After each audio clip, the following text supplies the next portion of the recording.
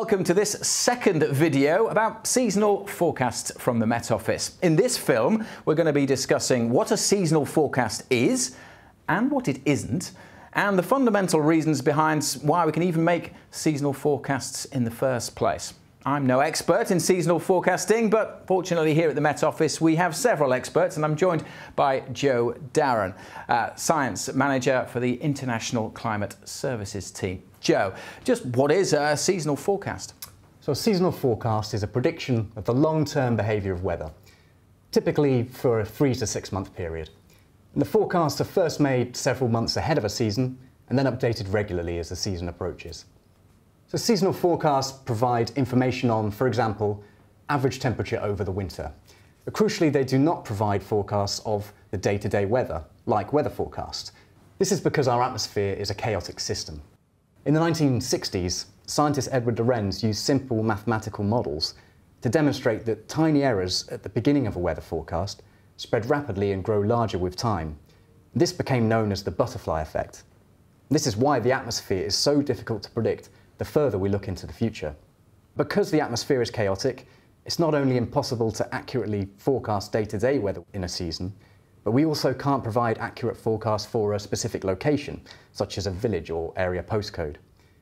So therefore, seasonal forecasts are predictions for a large spatial area, typically an area covering the size of a country or several countries. Finally, seasonal forecasts are expressed using probabilities, typically the probability of how the next season will compare to average or normal conditions for that season. Again, this contrasts with short-range weather forecasts where there's more certainty, and often only the most likely outcome is given, such as forecasting a maximum daily temperature of 15 degrees Celsius or heavy rainfall expected in the afternoon. Rather, a seasonal forecast will tell us, for example, the chances of a warmer or colder than average season. So in other words, you can think of a seasonal forecast as a blurry photograph. You can't quite pick out the details of exactly who's in the picture or where it is, but you still have some information on what the picture is showing. As a weather presenter, I'm always asked how accurate our weather forecasts are, and I always say 5 to 7 days for any kind of detail. So how is it at all possible that we can give forecasts for several months ahead, as we do in a seasonal forecast? Well, to help answer that question, we first need to understand what factors control the long-term climate of a region, and then which of those factors influence the year-to-year variability away from that climate. A location's climate is largely controlled by factors that are fixed, like where it is on the planet. For example, places close to the equator typically experience a warmer tropical climate, and places closer to the poles experience a much colder polar climate, mainly due to the amount of solar radiation received at the surface throughout the year. Other fixed factors that influence climate include the proximity to mountains and oceans.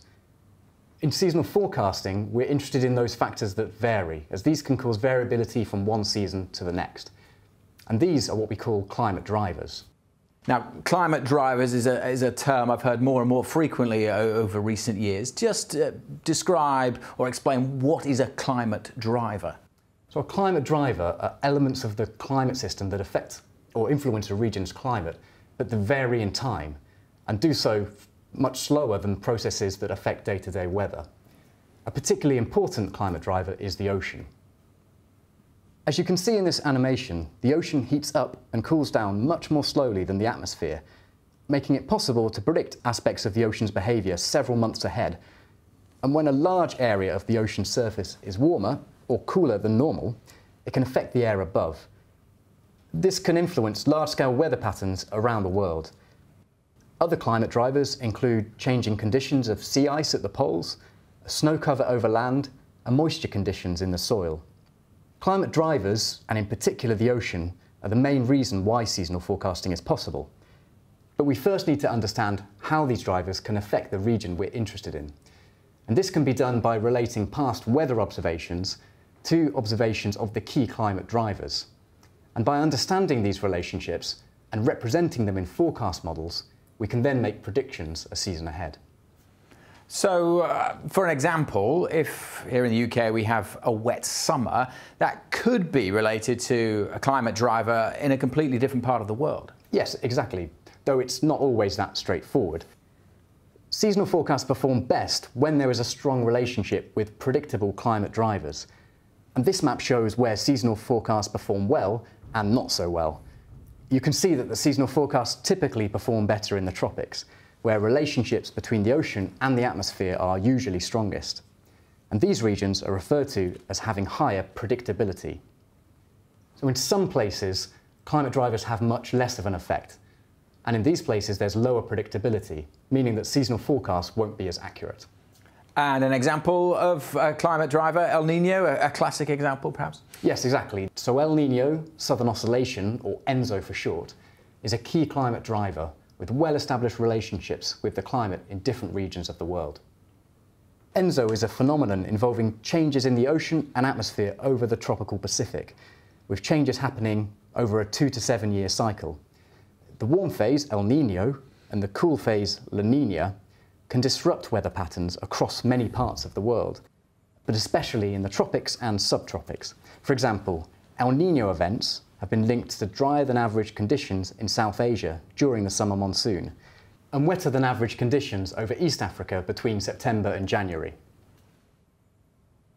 I think we can have a bit of a demonstration now to explain a little bit more about climate drivers. This bit of kit, thank you very much, is something called a Galton board. Yes, that's right. So this is a Galton board, and we can use it as an analogy to explore how climate drivers influence a region's climate.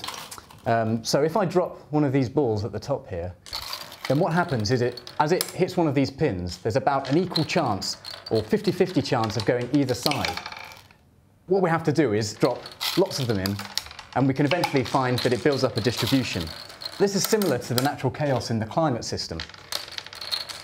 So what we can see is that a ball is more likely to land near the centre, with a lower chance of it landing near the edges. The resulting distribution resembles many climate distributions. For example, you could think of the centre as representing the average rainfall for a region, and either side would be drier or wetter than average.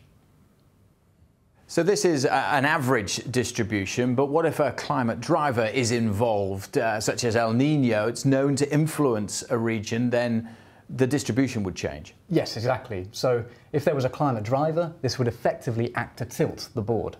This means the balls are more likely to fall to one side, shifting the distribution and changing the probabilities, so that a drier or wetter season is now more likely. Let's imagine an El Niño is forecast. We know, for example, that El Niño is typically associated with drier than average conditions in India during the summer monsoon.